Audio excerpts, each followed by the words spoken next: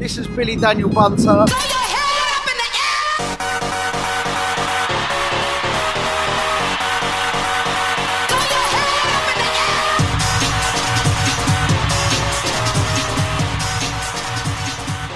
DJ name's Billy Daniel Bunter. My real name's Daniel Light. This year is 30 years to the year that I've still not had to get a proper job.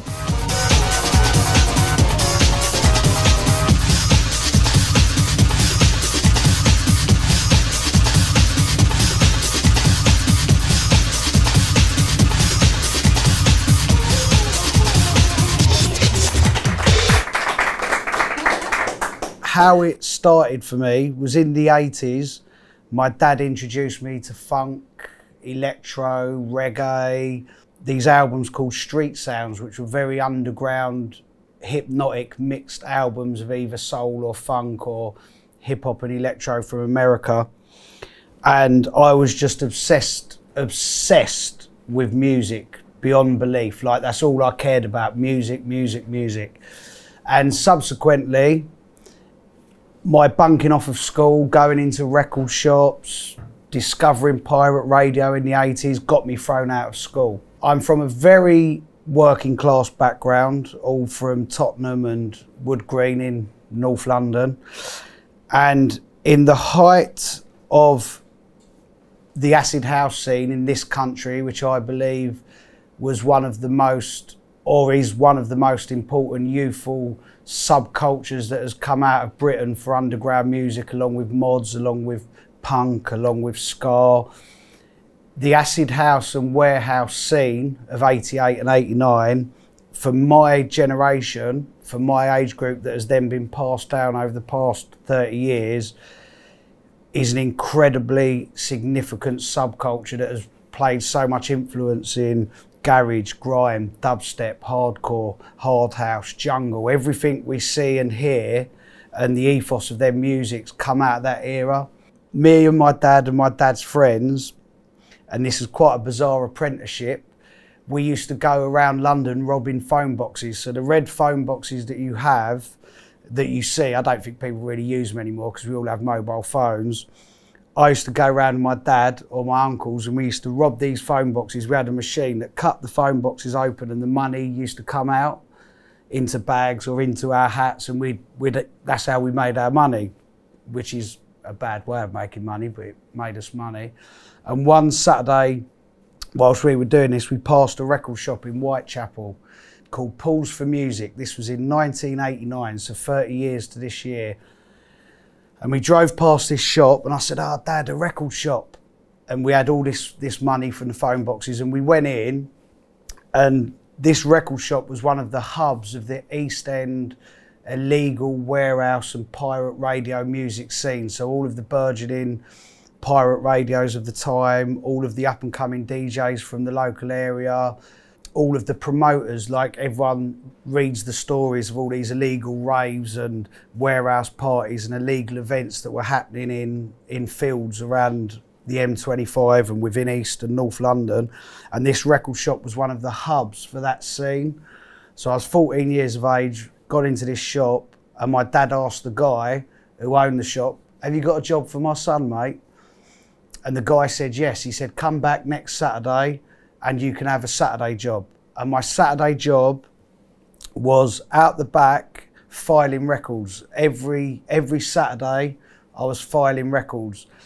And by being out the back, all of these legendary DJs of the time, like LSD, Kenny Ken, Paul Oakenfold, all of the DJs from all of the pirate radio stations like Sunrise and Centreforce, they was all coming into the shop. So at the age of 14, here I am seeing all the legends of the time, like all these people like 25, 30, and I'm like, that's Kenny Ken, or that's LSD, or that's the DJ from that pirate radio, and that's the DJ who runs that event. And here I am, 14 years of age. And one Saturday afternoon, Dave, who owned the shop, he let me go out to the front and serve people. He said, "Right, you ready now? Come out, you can serve people." And in them days, the record shop buzz was incredible. Like, records would come in, the person who was working behind the counter in the shop would play a shop full of people, all of this new music that was coming out, and the buzz was amazing. Like everyone would scream, I want that record and I want this record. And at the age of 14, here I was in this shop playing people all of this amazing music. And this one afternoon, one of the big events of the time was called Labyrinth. It was this event called Labyrinth, and it was legendary. Its status throughout the Summer of Love of '88 and the Summer of Love '89 was mythical. It was this illegal warehouse event that just had thousands and thousands of followers, and it was one of the buzzes of London town at that time. And the promoter of the event was stood smack bang in front of me when I was selling records, and I plucked up the courage and said, "Oh, mate, could I come and play at one of your raves?" He went, "Yeah." Just like I got the job in the record shop, he went, "Yeah, come." He was running a club in Dalston Lane up the road, and he said, "Yeah, come next Friday, and you can play a set." I was 15. I'd just turned 15, and there I was at 15 years of age, just completely in what 30 years later has materialises to be one of the most important rave clubs and British underground clubs of the time. Labyrinth at Four Aces is a legendary thing in amongst underground music, in the underground music scene. And there I was from the age of 15 to 20. Every Friday and Saturday of my life, I played to 1,500, 2,000 people every weekend. And in that period, I watched the music break from acid house to early breakbeat to hardcore to jungle to drum and bass. And it wasn't till years and years later that I started reading interviews with Slimzy and Wiley, where they said they used to come down to that club, hear me DJ this really bass heavy rave music. And I can't rap or MC to save my life, but I used to pick up the mic, make some noise, put your hands in the air. And I read an interview with Slimzy, who said that's what inspired them to go in the studio and then want to be DJs and MCs and make grime and set up Rinse FM. I then found out that the original people who set up Rinse, that was where they discovered music coming down there. I've seen tweets and interviews with Chase and Status where they said the Labyrinth in Dalston Lane was one of their biggest inspirations. It was also the place where Prodigy, obviously Keith Flint 2 weeks ago passed away, it was also the place where Prodigy got their first ever gig outside of their hometown, and I was their warm-up DJ. Keith Flint and Liam Howlett used to come and rave to me every weekend, and when I wrote my book, Liam Howlett wrote a big piece in my book about how he used to come down, listen to all this new rave and breakbeat music that we was playing, even down to massive pop acts at the time like Pet Shop Boys and Boy George. They used to come to check out this underground scene, and Dalston at the time and this area was nothing like it is. I'm blown away walking into this building and seeing what's here. You wouldn't go to Dalston unless you was into underground music and didn't care about your car getting broken into, and you wasn't scared to walk down the road at 3 in the morning to get into a club to hear your favourite music. You did not come to this area. And yeah, that was the first 5 years of my career, every Friday and Saturday night, and I had no business acumen. I didn't want to make music. All I wanted to do was discover new music and push new music, and that was from the age of 15 to 20, and that was like my first taste in music, and it was in the roughest, ruggedest club and area in London at the time, and that's what made it exciting. That's why still 30 years later, people still talk about that club. That's why 30 years later, I've had Sky Telly, Channel 4 have just done a documentary on me in the club, Mix Mag, DJ Mag, all of these people, when they go back to the original hardcore jungle drum and bass scene, they always cite that place as an inspiration. Well, somewhere in the heart of the labyrinth, it's not the Minotaur, but no, it's DJ Manic and DJ Yankee, who, though they're not working tonight, are kind of definitely associated with the labyrinth sound. Tell me, how long have you been playing and coming to this place? Because it's been going for 7 years now. I've been coming to this place for about the last 3 years, been playing here for the last 1.5 to 2 years. Yeah. Okay. How did you break in? Were you a kind of punter that got keen for the depth? I pestered the management. There's a tip for up-and-coming DJs, pester the management. And I believe the reason why it was such a buzz is because it was dangerous. It was so makeshift. People like me as the main DJs or the promoter was an old football hooligan. I was this young I wasn't even working class. I was 15. I got thrown out of school, and it was dangerous, and there was a vibe and there was an energy and there was an attitude, and I was very fortunate to be part and at the right age of having this love for music in this explosive creative time. And that was basically the first 5 years of my career, and I had no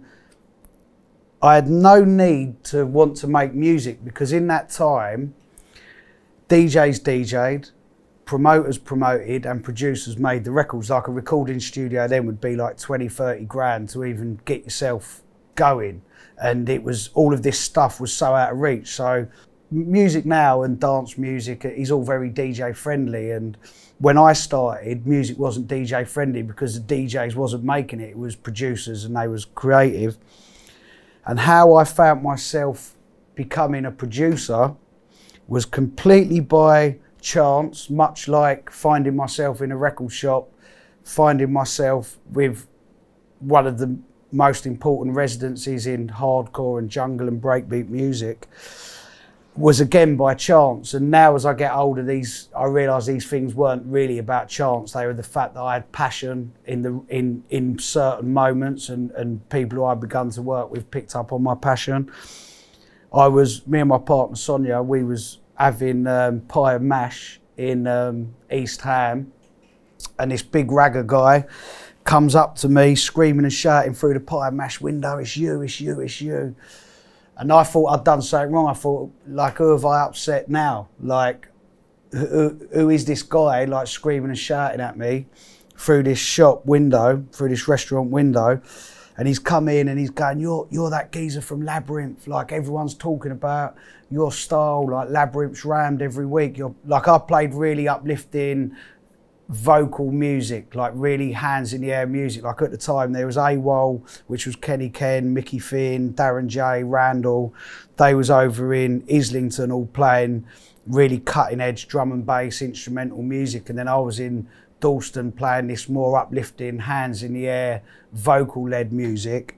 And this guy Oller, he run a label called Just Another Label. He was like, "You've got to come in the studio, you've got to come in the studio."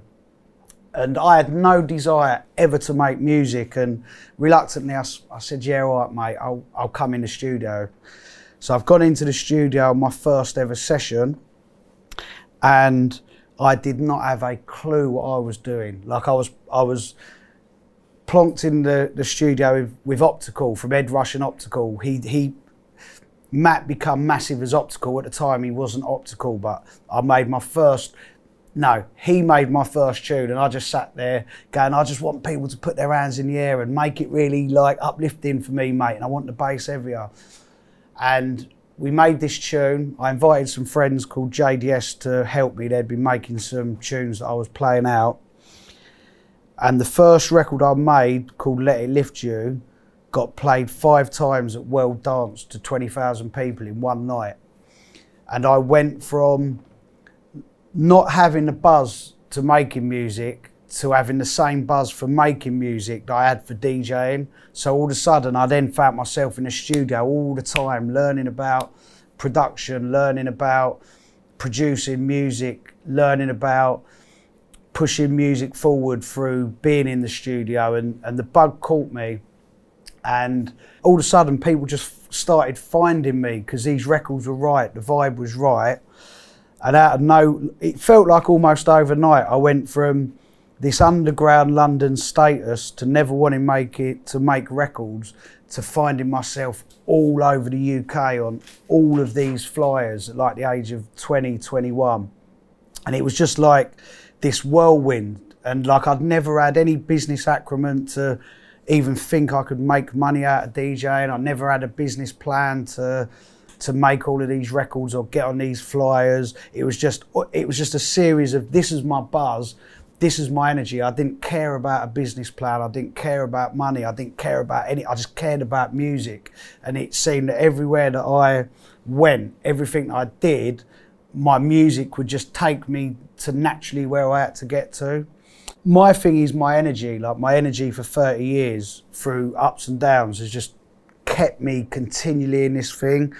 And in my very early days, in my early 20s, I had so much energy. I would go from label to label making music for people, and I would give my music away. I'd be like, yeah, I wouldn't even sign contracts. I'd be like, yeah, take that, on to the next label, on to the next. I was just in this energy all the time, and everyone around me was like, what are you doing giving your music away? What? No, it doesn't matter. I just give everyone my music.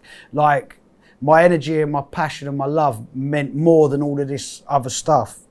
As time went on, and I guess really a lot of DJs and a lot of people who come through the underground scene that was being run by football hooligans and gangsters, and there was no business plan. There was no business plan for us back then. As time went on, come the late 90s, when I'd gone from like, I was getting into my mid-20s, I then started looking around thinking, I've got to stop giving my music away. I've got to stop giving my energy away. I need to have my own labels. I need to own my own music. We had a recordings label called Honeypot Recordings that in the year 2001, unbeknown to me, held the biggest market share for an independent record label of the year 2001. Me and Sonia run this recordings label out of our 2-bedroom council flat, with our son running around because we'd left my mum's house by then. And we had this record label that we had no idea was breaking lower top 40, top 50, getting in all of these charts. And I was still running it like it was white labels. And our distributor insisted we had barcodes on these records to get it in HMV and all this stuff. And we had this record label, and it was massive, and it was turning over hundreds of thousands of pounds. And me and Sonia had no clue of the VAT man. We had no clue of the tax man. We had no clue of MCPS. We had no clue of contracts and legal side. It was just me doing what I'd always done since I was 15. Music. Got to have music. Got to have this buzz. Like, I've got to sign my friends, and I would give my artist share to my friends. And like, I had no clue of that all of this money that was coming in, a whole bag of it was the VAT man's, a whole bag of it was the tax man's, and all of this stuff. And we had this massively successful record label that actually, the success of it at the time felt like it was the biggest hindrance of our life, having the VAT man at the door, having these massive tax bills, having arguments with friends, having publishers tell us that I'm ripping my own self off. And it was like, it was this massive learning curve that on the front of it, everyone thought, wow, like you lot have got the biggest market share. How is your underground label getting top 50? And we didn't even know half the time. Like, I tell you, how we found out was Sony Records faxed me. Like, we had faxes. That was when faxes were happening. And I was going to do a deal with Sony Records to do a mix album, and the governor at Sony messaged me saying, congratulations on your top 40, Dan. And I'm thinking, top 40? We're not releasing any pop records. And I've gone and looked at this chart, and because the record was so popular and all the HMVs had been barcoding it up, that's when it got into the chart. We'd sold tens of thousands of copies, and I had no idea what MCPS was. And MCPS hit me and Sonia with like 150, 200 grand bill. We lived in a 2-bedroom flat. Like, we had no idea like what MCPS was. And what they'd done was, I owned, these records were by Billy Daniel Bunter or whoever I was producing them with. My name's Daniel Light, so on all of the publishing credits my name would go down. And they quantified that every record I was releasing was selling like 30, 40,000 copies. So they hit me with this massive bill that I owed them this money that they then had to, my label owed them this money that they then had to pay back to me. So it was a massive, massive learning curve about the legality sides of the music industry, along with the VAT at the time, along with the tax man. Our success found us in the deep end, which taught us an incredible lesson.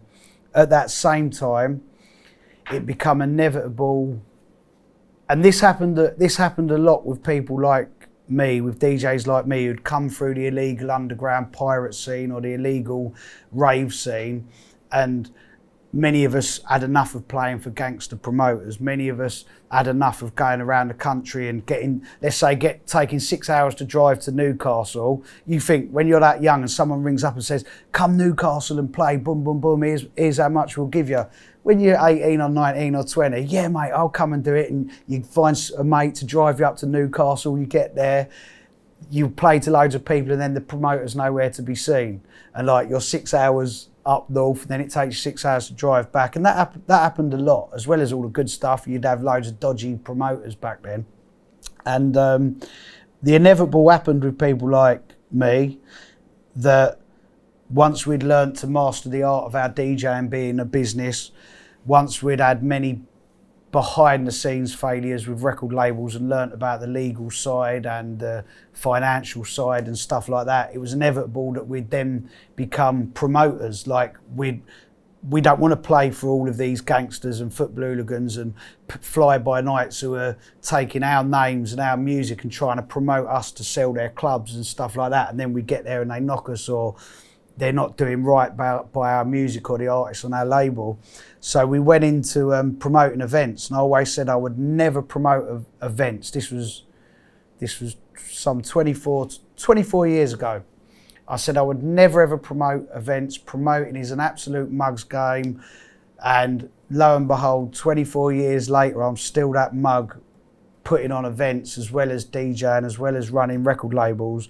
And we went into the business of promoting events as well as having our record label, and we've done everything. We've sold out Ministry of Sound, we've sold out Electric in Brixton, we've hired out clubs up and down the country, we take thousands of people abroad to our events, we've done tours all over the world. And once again, like with the running the record label, we threw ourselves in at the deep end with promoting events and getting people to come to clubs. Like, the live events and putting on events is the most unforgiving side of the music industry, because you're relying on people to come to your event, break you even. But without the live side, you don't promote the artists on your label, you don't promote your new releases.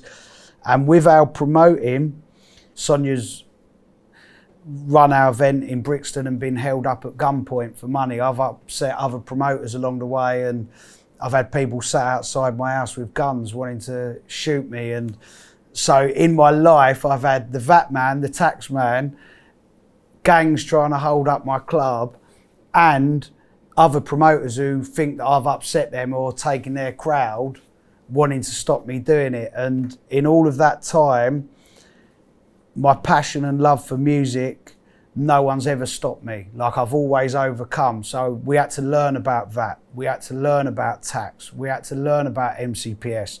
I had to learn how to talk my way out of situations of other promoters wanting to stop us from doing our thing. And music is such a massive buzz. Music gives us all energy when we make music in a studio, when we put on an event, when we go out DJing, when we play live. Like, music gives us all that.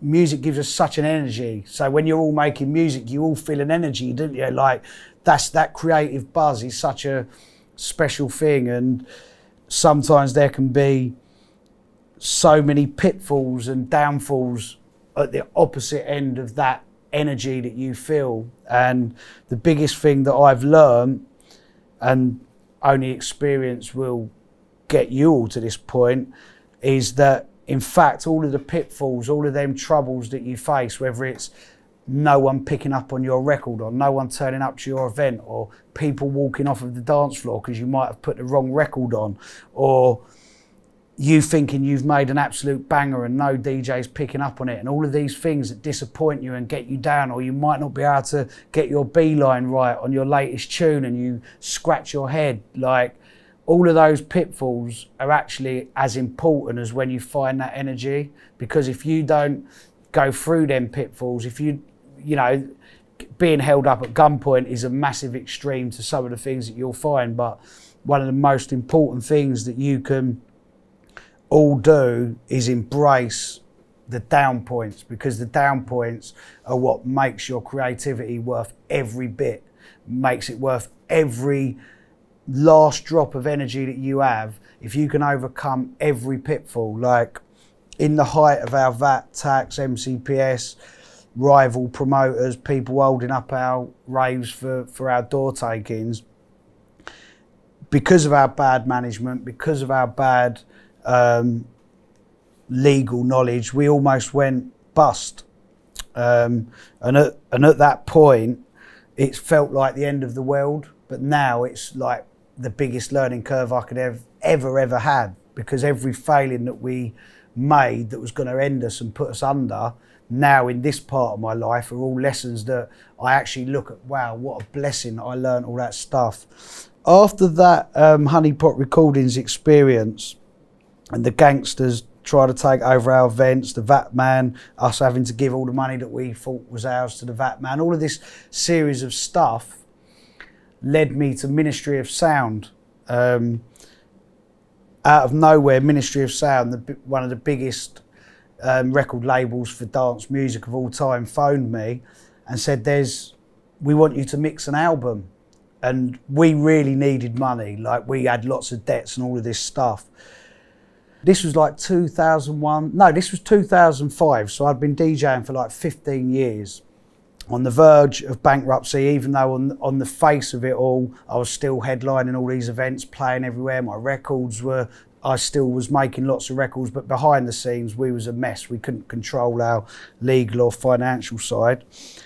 And there was this big, 15 years is a long time in music, right? And there was this big old school resurgence of like all the music that I played when I was younger started becoming a thing, started becoming big. So not only was I making new breaks music, new hard house, new hardcore music, there was also this massive vibe for like what happened in the early days of British dance music, what happened in the early days.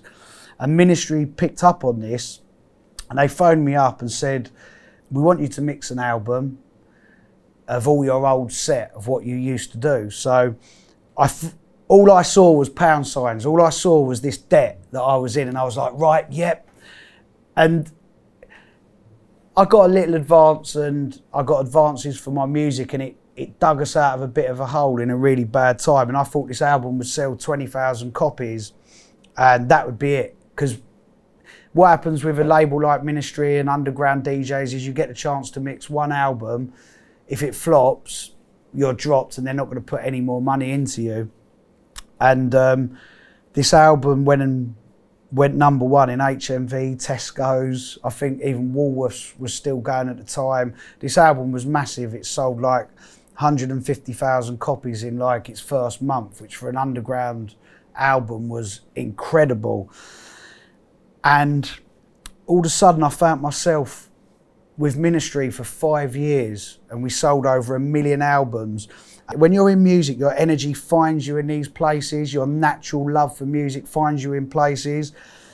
And halfway through the whole Ministry deal, it suddenly dawned on me that I was nearly 20 years into my career, and I wasn't 15 anymore, I was like 35 years of age. I'd been through all of this stuff.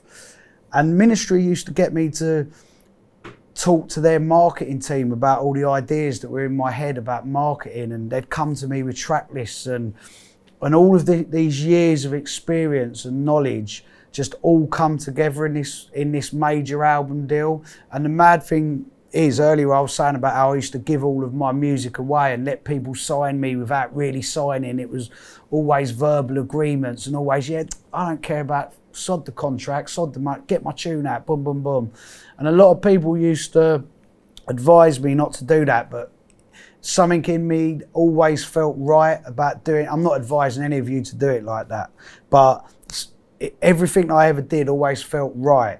So when the Ministry old school albums come about, all of the music that I give away, I then went and took back off of all the labels. Right, I'm having that back. I'm having, and you know, this is mine. And all of my energy and hard work from 15 years previous come to light 15 years later. Even though in the moment it was massive for me, but years later I got rewarded, and that was another massive learning curve for me, in that I realised that once again how important your energy and self-belief is, because you never know when it's going to reward you. You never know when a film's going to come in and license a piece of your music. You never know when an artist you made a record with 10 years ago, that record might get sampled and blow up as another tune in another genre. You don't know when all of your energy, because like creative energy is an amazing thing. Like it might only last for a day in the studio or half hour in the studio, but at some point in time, if you keep on every time you've got energy, every time you've got a buzz, every time someone inspires you, you might want to sign, or something you want to do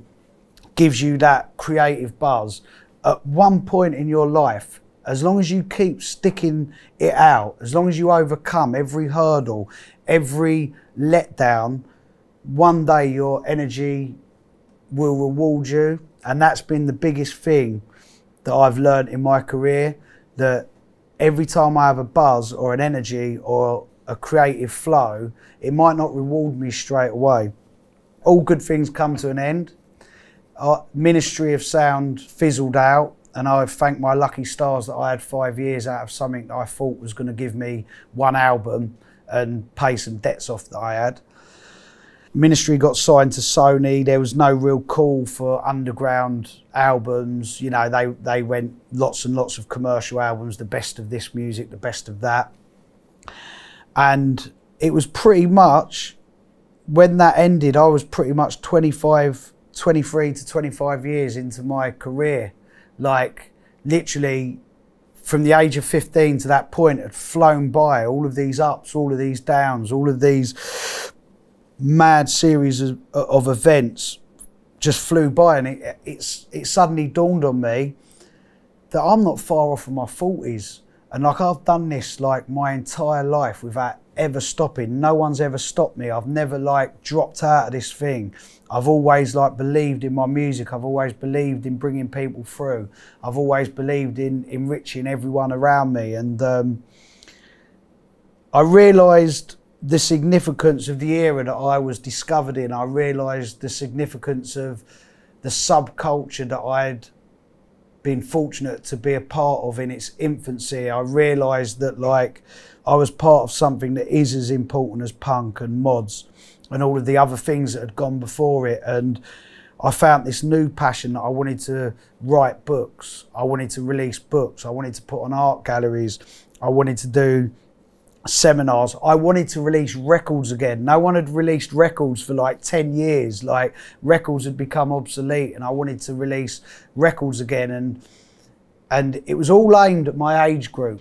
Realised that there's a whole bag of like-minded people like me who still want to buy records and they want to read about this stuff. And then I started thinking to myself, if I start writing and releasing books, that means in like 100 years, 200 years, 1,000 years, someone somewhere will learn about my piece of history that happened in this area in 89, 90, 91, 92, 93. And I want the world to know how significant that is to me and my generation. And so just like in 91, 92, when I was playing all the new breakbeat music that was coming out, just like in 94, 96, when I was playing the new happy hardcore, just like in the late 90s, early 2000s, all the new hard dance, just like everything I'd ever been through, and I'd put my heart and soul and passion into believing into this stuff, I then started thinking like that with the history.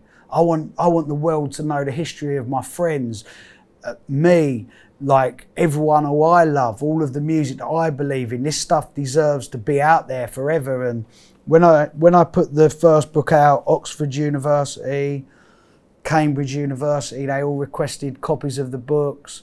There's been documentaries about dance music on Sky, upcoming stuff on Netflix and Channel 4, and they all get the 6 books that I've released and use them as like real pointers.